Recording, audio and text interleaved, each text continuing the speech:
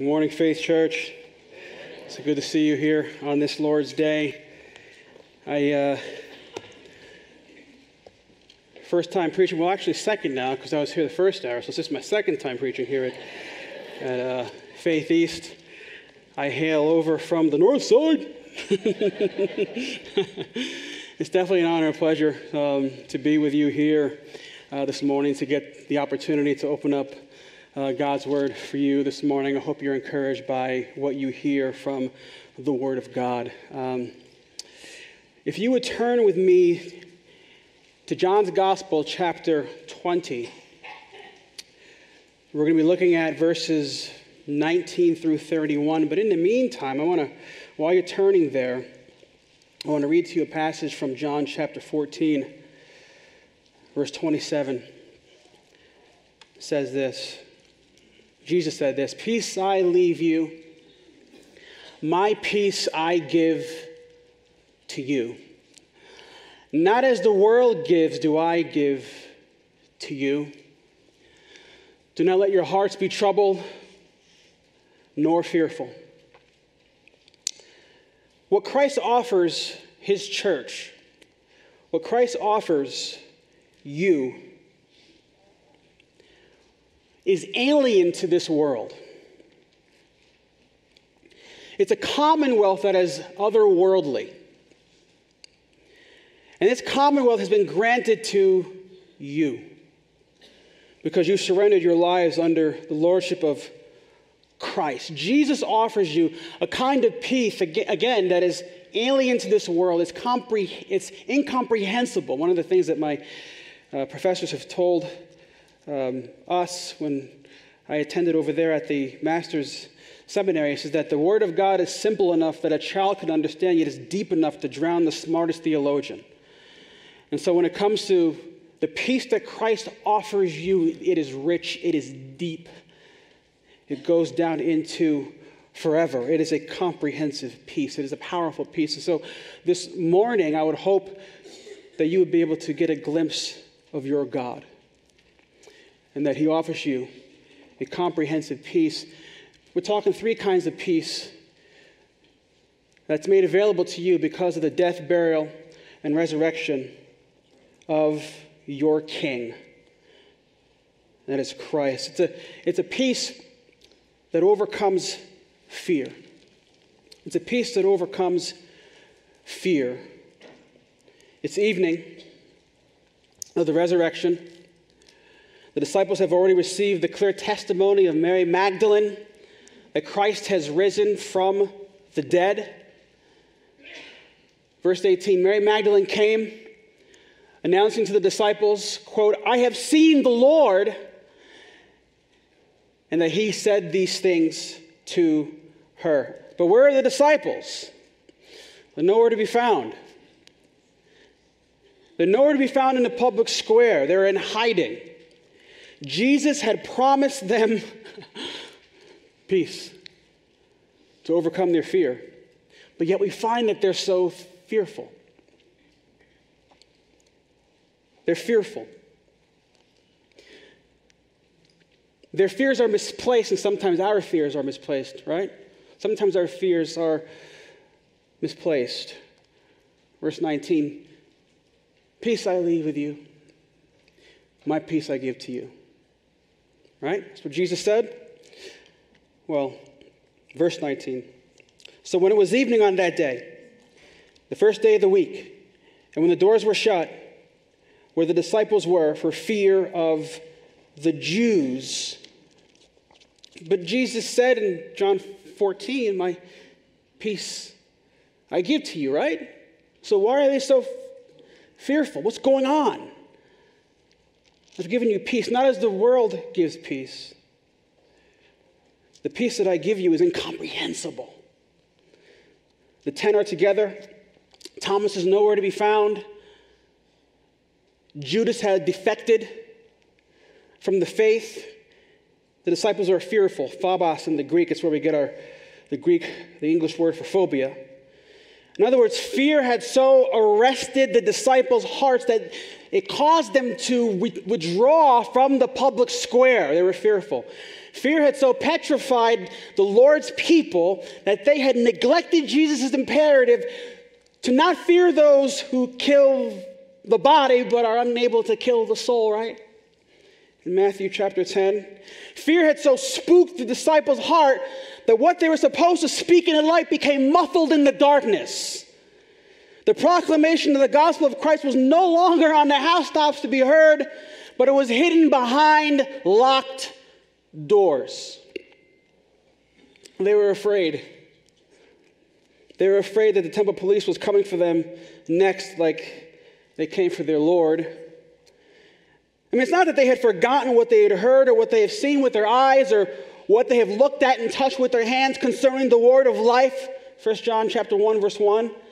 But the settled conviction of Christ returning to them was yet to take soil in their hearts because they were slow of heart to believe in all that the prophets had spoken about their Christ who had to suffer and die and to come into glory. Luke 24, right? We remember that. They were slow to understand. It didn't yet take soil in their heart. They were having trouble. They were fearful.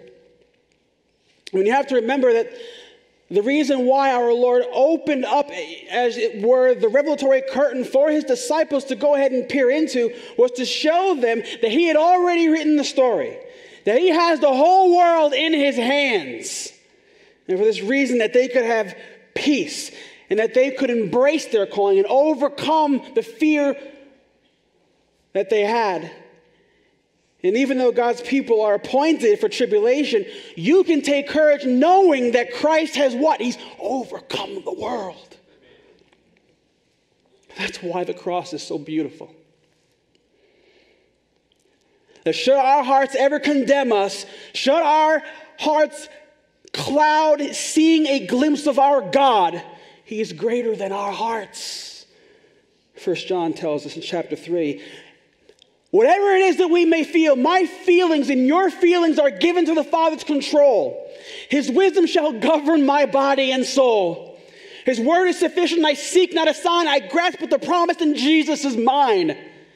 The tide of emotions may run as it will. The Son and the Father abide in me still. I dare not confide in a rapturous frame, but stand on the promise forever the same. So committed is Jesus to you and to his people, to the church that has promised to return to his disciples and finish the work that he began with them and in them was manifest for his disciples to see. Jesus came, verse 19, and stood in their midst and said to them, peace be with you. Peace be with you. Eirene in the Greek refers to a calm, a peace of mind.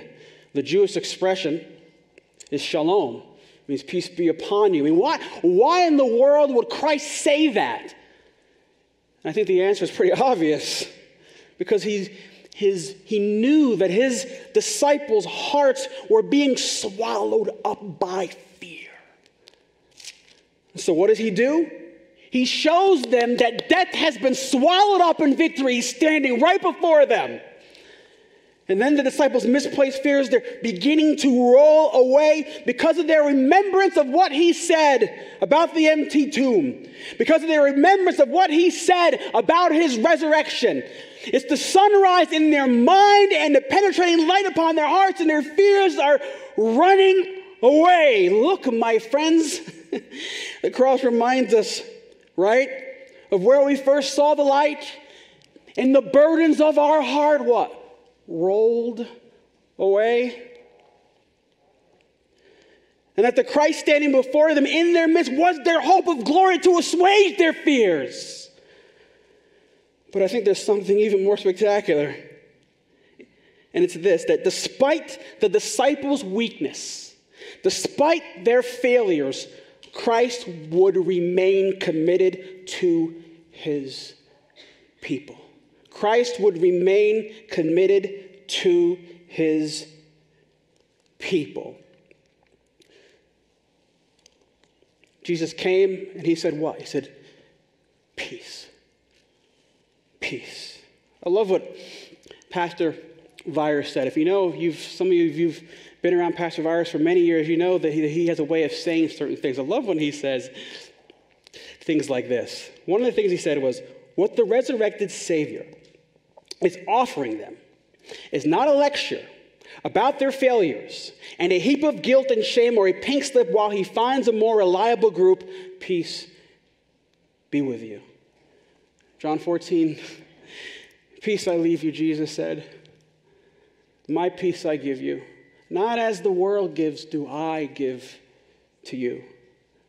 Don't let your hearts be troubled. And it's that golden oil of peace that is dispersed abroad to you, to God's people, as a melody that is sweeter than a psalm. And celestial strains and unceasingly falls over my soul like an infinite calm. But it's not this ethereal kind of peace, you see. It's not ethereal. He's pointing to himself as the Prince of Peace when he comes with overwhelming confidence and evidence. Verse 20, look at what it says. And when he had said this, he showed them both his hands and his side.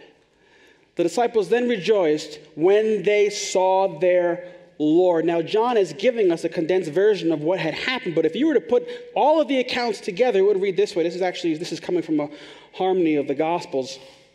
If you read it, put it all together, it would read this. Jesus, Luke's account, said to them, but they were startled and frightened and thought that they were, what? Seeing a spirit. Verse 38. And he said to them, why are you troubled? And why do doubts arise in your hearts? Verse 39.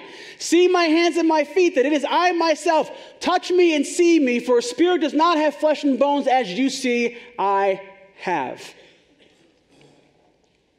John's account.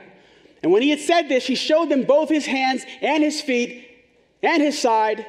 While they still could not believe it because of their joy and amazement. See, the fear is rolling away. He said to them, have you anything here to eat?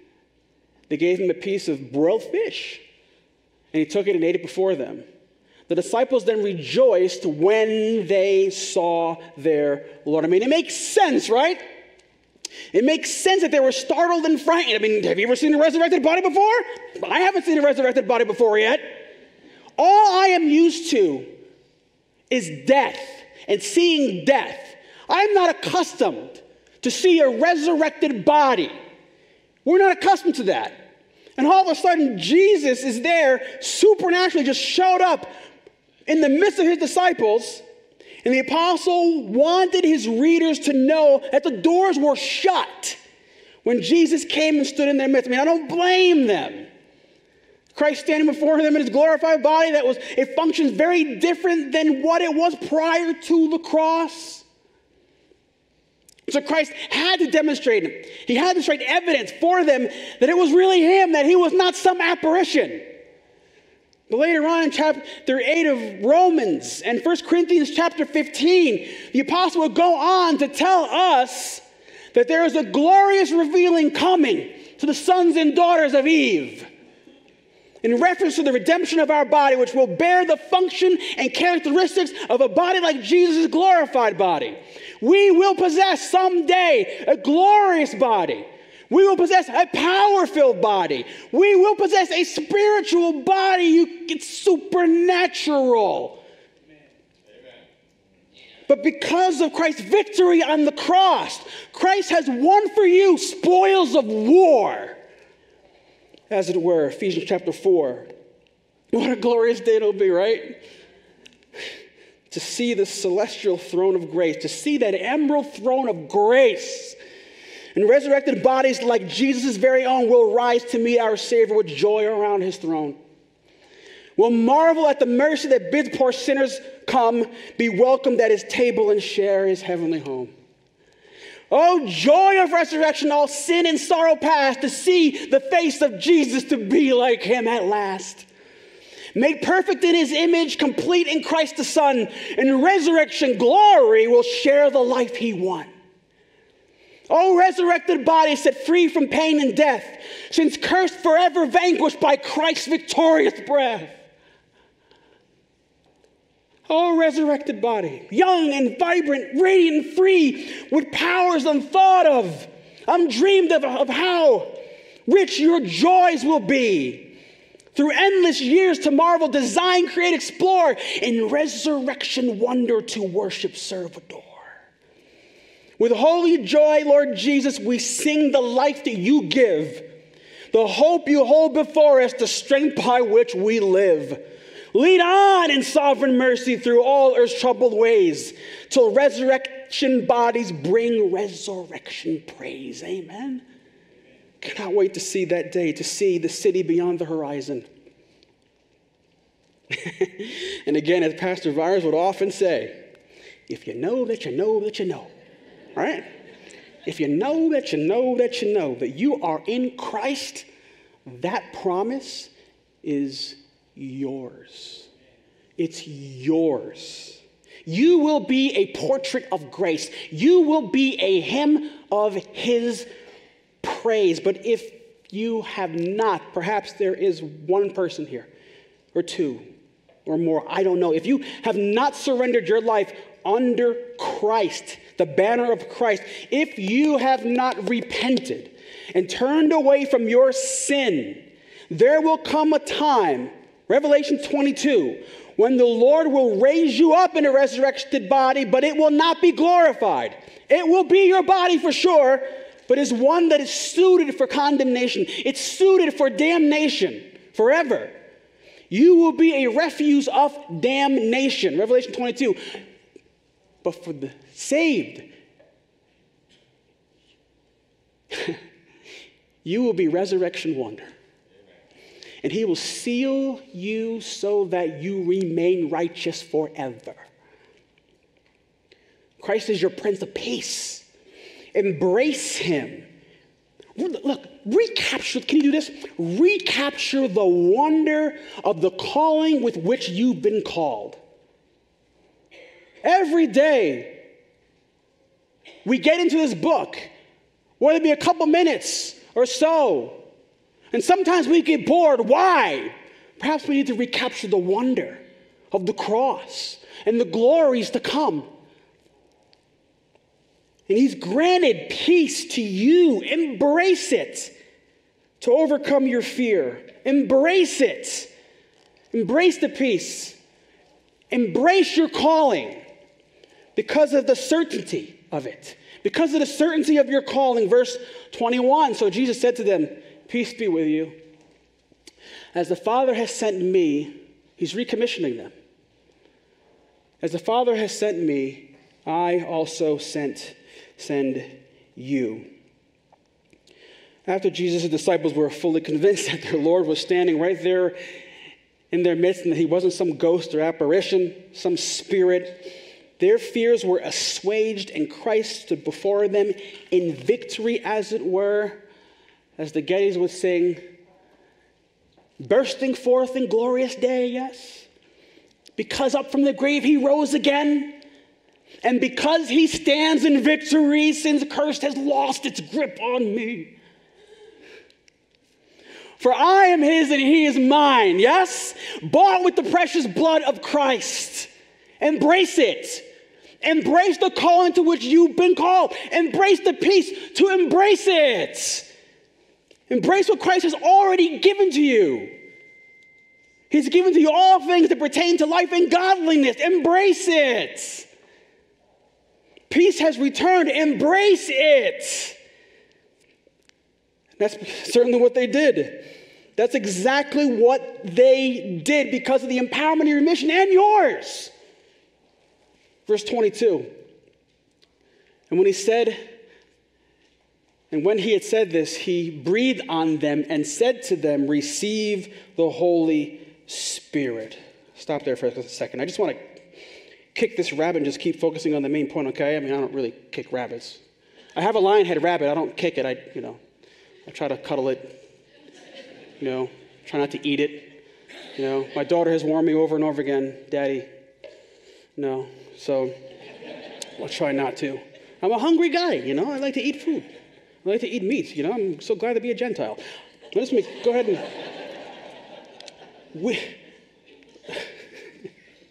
I gotta keep focusing. The disciples they were born from above, okay? Let's start there. The disciples were born from above. And the reason why we know this because in John chapter 15, Jesus called them clean. Follow me so far? Except one person. Who is it? Judas. Judas. So what's going on here? What's going on here is really no different than what some Old Testament prophets did by acting out a prophecy of what would happen to Israel in the future. Jeremiah acted out a prophecy before Israel in Jeremiah chapter 13. Ezekiel acted out a prophecy in chapter 4 to them. In other words, it's an object lesson.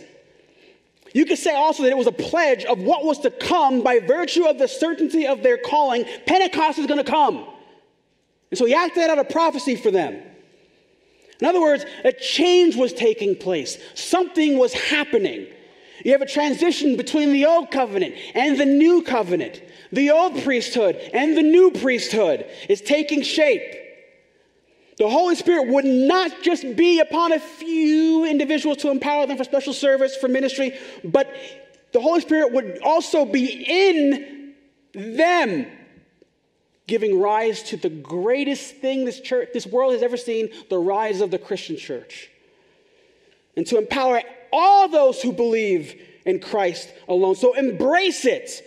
Embrace it, sons and daughters of Eve. You set apart ones, you set apart sons and daughters of light. Embrace it. That's what you are in Christ. Embrace it. He has, according to John 15, appointed you that you would go and bear fruit.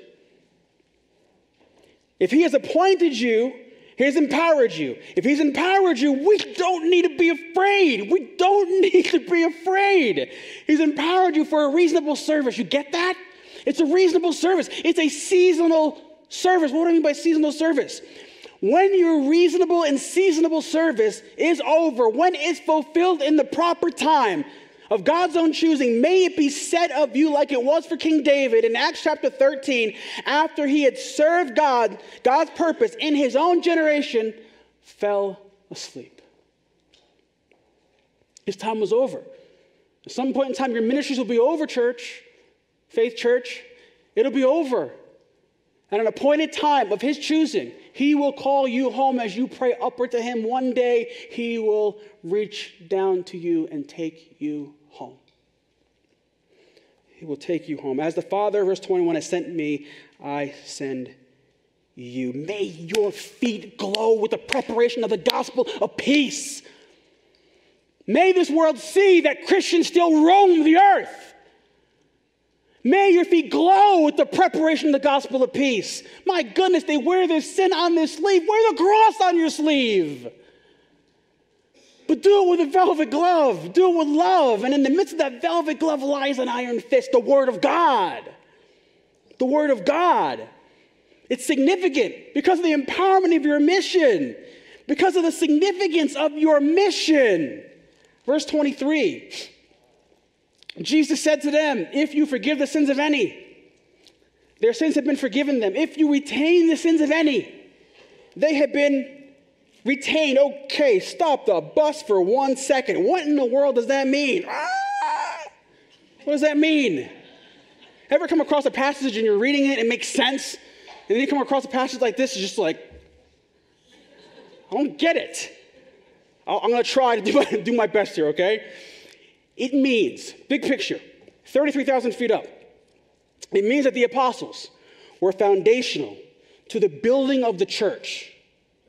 They were appointed to carry out the divinely authoritative apostolic message, the gospel. They were appointed to proclaim the forgiveness of sins. In fact, in Acts chapter 2, we read, Peter said, repent and each one of you be baptized in the name of Jesus Christ for the forgiveness of your sins, and you will receive the gift of the Holy Spirit. In other words, if the hearers accepted the apostolic message of the cross, and if they would repent and turn away from their sins, they will be forgiven by God, and the Holy Spirit will take up residence in those who have repented. But if the apostolic message, get this, if the apostolic message is rejected, then their sins are not forgiven, and the spirit of promise will not take residence in them. The apostolic message of the cross has been handed down to God's people, the ecclesia, the called out ones called the church. That's why Jesus can say in Matthew chapter 16, verse 19, that whatever you, quote, bind on earth will be bound in heaven. Whatever you loose on earth will be loosed in heaven. Meaning that if a person refuses to repent, if they don't accept the apostolic message of the cross, they are, quote unquote, bound in their sin, you see? Bound in their sin. If a person repents, they are forgiven or loosed from their sin. And heaven is in agreement with that verdict with the church because it is in accordance with his word. You see that? It has nothing whatsoever to do with us or me having authority in and of myself to expiate sin. I don't have that kind of power. I can't remove a person's sin. I can't expiate it. And it definitely has absolutely nothing to do with us having the authority to bind Satan. By the way, whoever keeps binding Satan, who in the world keeps letting him loose? Just bind him and get it over with, right? The whole point is that this passage has been used and misused over and over again in so many circles. Listen to what Merrill C. Tenney said. Listen to what he said. He said, God does not forgive men's sins because we decided to do so, nor withhold forgiveness because we will not forgive, because we will not grant it. We announce it, we don't create it. This is the essence of salvation. And all who proclaim the gospel are in effect forgiven or not forgiven sins, depending on whether the hearer accepts or rejects the Lord Jesus as their sin bearer. In other words, my friends, the mission of the church as sent ones to a dying world is to simply proclaim the apostolic message of forgiveness provided in Jesus alone. If they receive the message of the cross, their sins are forgiven, their sins are loosed. You see that? But if they reject the cross, their sins are not forgiven by God. They are still bound, see that, in their sin, because the church is in agreement with God and his message, and that's a significant message. That's a significant message. Listen, the message that you bear is the pearl of great price. It is the pearl of great price. It's a message that is true and glad for the sinful and the sad. Ring it out, ring it out, ring it out. It will give them courage anew. So tell the world of saving grace and make it known in every place. You know, it's not just for the lost, right? It's for us, too. It's for us who always need to be reminded of the sewer to which God has pulled us out of. Because in getting me, God wasn't getting anything good.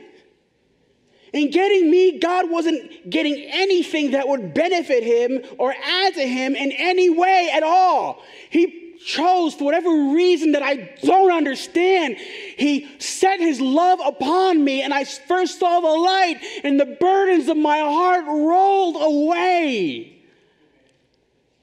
And I saw him for who he was, and he was so beautiful. You think I want to stand here before you and preach the message of the cross? I never wanted anything of this. I had no clue that I would be up here at one point in time preaching the message of the cross. And it was as though the hounds of heaven were chasing me. Working as a lot associate at Home Depot, I could not stop thinking about Christ. And then the manager said, "David, what's wrong?" And I'm almost in tears. I'm like, I don't know. I didn't want to think I was thinking about Jesus so much, otherwise he'd think I'm nuts. I said, I need to go home. And he sent me home.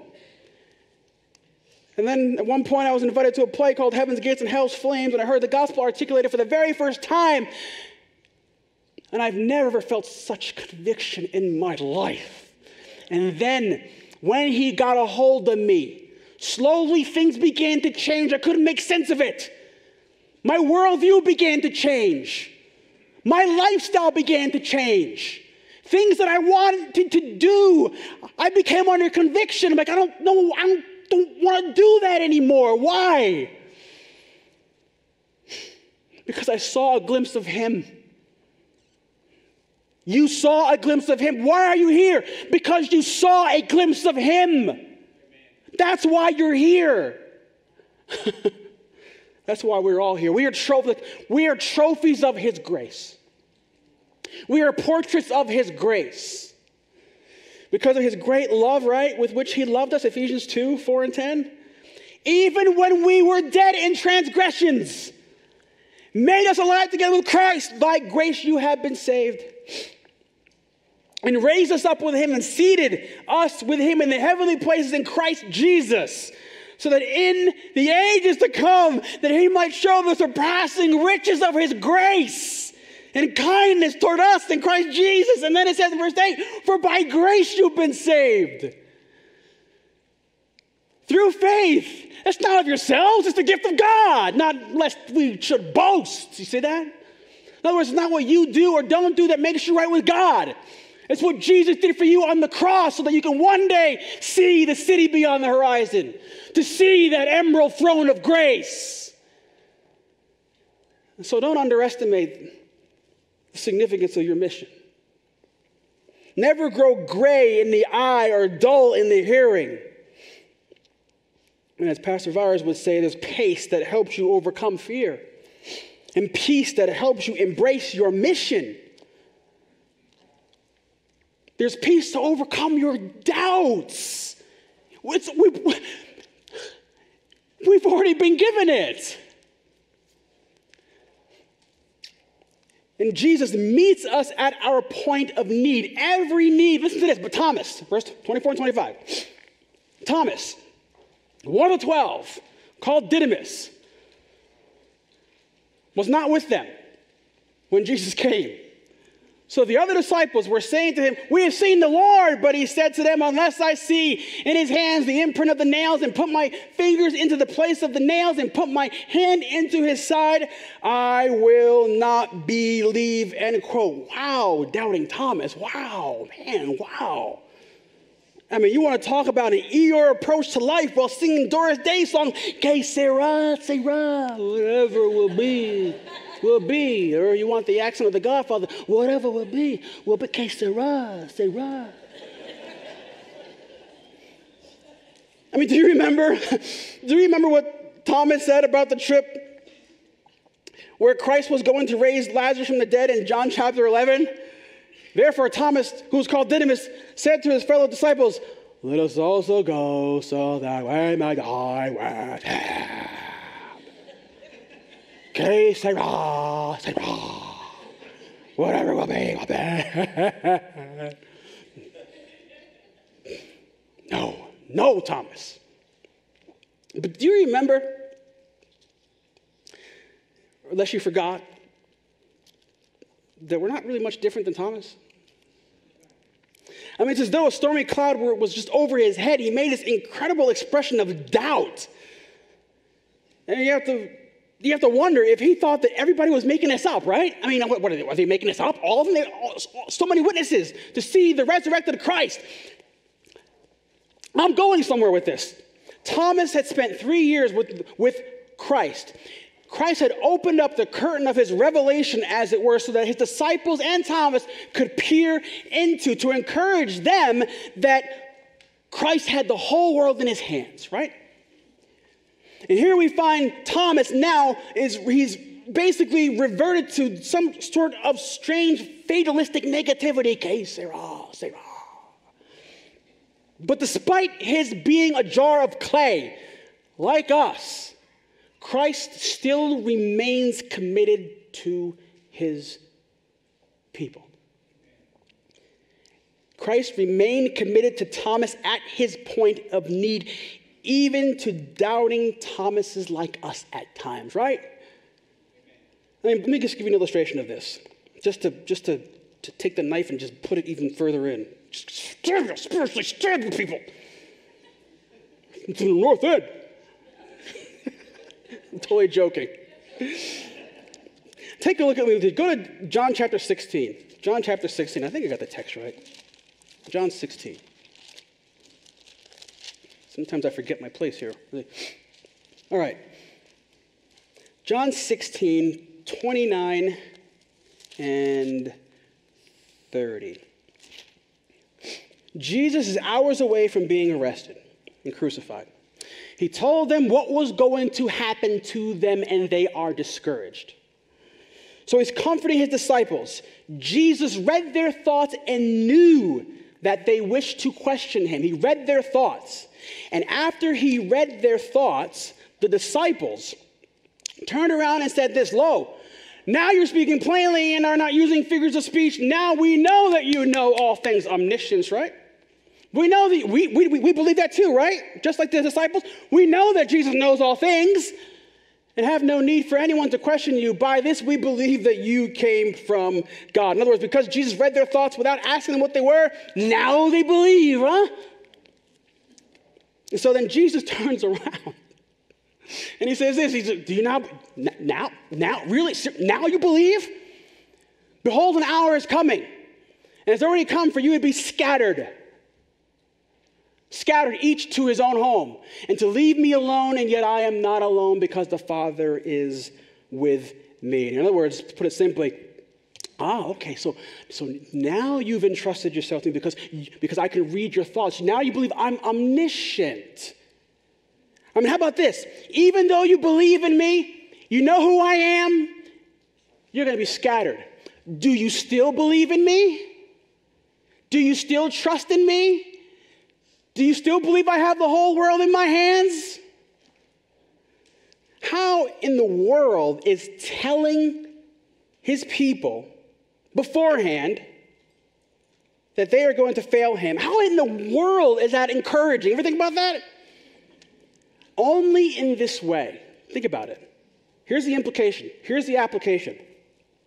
That in the disciples' weakness, in the disciples' failure, Jesus would still remain committed to his people. In our weakness, church, in our failure to follow him like we should, with the full knowledge of who he is, Christ remains committed to you. And that is why the cross is so beautiful. You see that? Our sympathetic high priest reminds us all that we can be people of what? Little faith. Little faith. Matthew chapter 6. We know Jesus knows all things. We know that. We know that he's given us his special revelation. We know how it's going to end. Yet we still manage to have little faith. Yet Jesus is still faithful and committed to his people. I mean, think about it for a second. What did Jesus promise? In Matthew chapter 28, he said what to the church? I am with you. I'm with you always. He's here right now. I'm with you always. And so we know. We know this. We know this.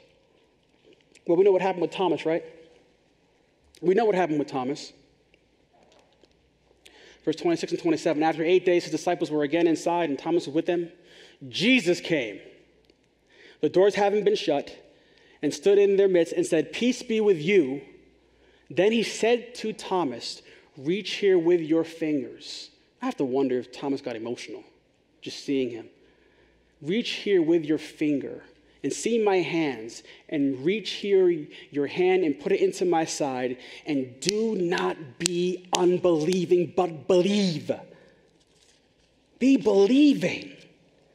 Thomas heard the testimonies of Mary Magdalene. He heard the testimonies of the other disciples. He even heard the testimony of the scriptures and all that the prophets have spoken. That Christ had to suffer the humiliation of the cross and then enter into his glory. Thomas heard, but he just needed to see Christ for himself. And so our Lord is sympathetic to Thomas's weakness. And it's at that moment where Thomas's weak faith becomes strong, becomes sight. And it results in an extraordinarily powerful affirmation. Verse 28, Thomas answered and said to him, "My Lord and my God." My Lord and my God. You want to talk about forgiving grace? What a demonstration of God's forgiving grace. Listen to what Pastor MacArthur said. about this passage. He said this. He says, that was enough for the doubter. His melancholy skepticism dissolved forever in light of the irrefutable evidence in the person confronting him. Overwhelmed, he made perhaps the greatest confession of any of the apostles, rivaled only by Peter's confession of Jesus as the Messiah. Significantly, Jesus did not correct him, but accepted Thomas's affirmation of deity. And what did it do? What did it do? It points to a delightful possibility. Verse 29. Jesus said this, so because you see me, you believe, Thomas? Blessed are they who did not see, yet believed. And so, my friends, this was softly penned, not just for Thomas's sake, not only for the disciples' sake, but for you who have yet to see your King. But like Thomas, get this, like Thomas, who saw his Lord, one day our faith will become sight. And when we see our Christ, we will say with joy, my Lord and my God. In the most powerful affirmation. Verse 30 and 31. Therefore, many are the signs Jesus also performed in the presence of the disciples, which are not written in this book.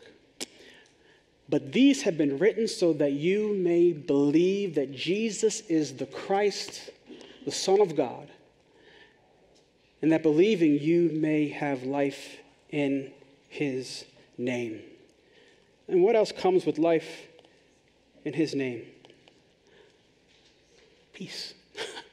Peace. Peace. Peace. Wonderful peace coming down from the Father above. Sweep over my spirit forever, I pray, in fathomless billows of love. Father in heaven, Lord, in every way we are so much like the disciples, Lord, in our weakness. You still remain committed to your people, but at the same time, although you remain committed, Lord, you've also remained committed to give us peace. So help us to rest in you and to have peace while we walk the walk to which you've called us. In Jesus' name we pray. Amen.